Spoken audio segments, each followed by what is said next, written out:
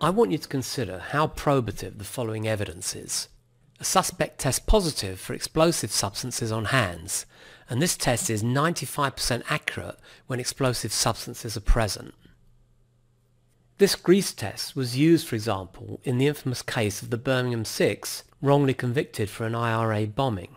The suspects were known to have been playing cards together on a train prior to being tested. And the test also has a 95% chance of being positive if the suspect handled playing cards. So is the evidence probative? Now most people say that the evidence is not probative, but that's because people restrict their reasoning to explosive versus playing card hypotheses.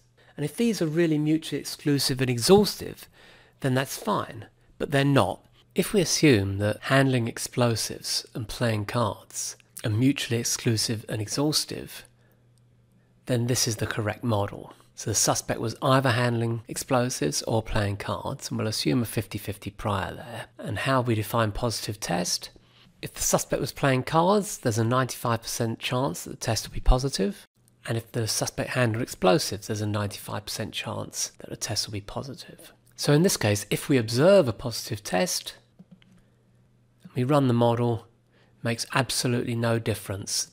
The posterior hasn't changed from the prior, it can't distinguish between these. In fact, it's no better than had we received the false test result, because we know that one of these is true. But that model wasn't correct. A suspect could have handled explosives, and could have also been playing cards, and could have been doing neither. What's the positive test in this case? Well, we've got to be a bit more careful here.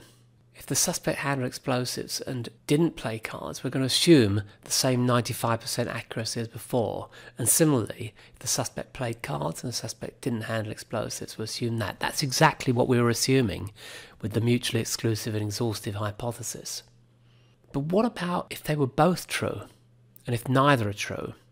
Well, if they're both true, we'd expect that probability to increase because they've got the chemical from both the explosives and the card on them. So we've put that up a little bit.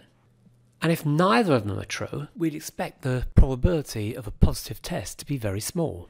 So in this case, if we observe a positive test, well, let's see what happens to a suspect handling explosives. Well, that probability's gone up. It's gone up the same as playing cards, but it's still gone up. So your posterior belief in them handling explosives has increased. And that's the key thing. Your hypothesis is not handling explosives against playing cards. It's handling explosives against not handling explosives. And the evidence does have probative value to support that hypothesis. This model, of course, makes much more sense because if we enter false here, we can see that the probability of both of these significantly drops. What we haven't discussed, and is critical in this case, is whether or not there's actually evidence of the suspects playing cards. So let's again suppose that we have the positive test result. We run the model. Probability that the suspect handled explosives, as we saw, increases the same way as playing cards does. But if we have evidence that they did play cards, then this does indeed revert almost back to the prior.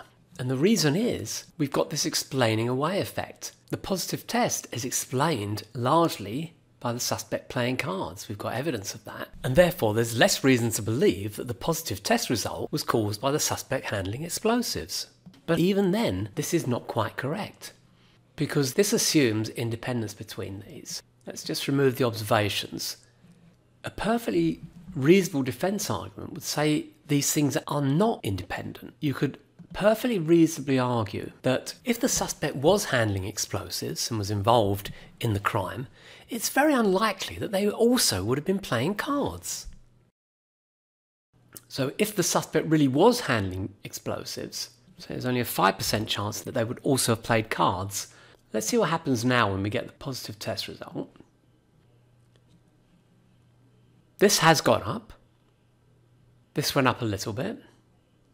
But if we now discover that they were playing cards, the probability that a suspect handled explosives is now very unlikely. That's gone down. So the combination of the positive test and the evidence that the suspect played cards has significantly decreased the probability that the suspect handled explosives.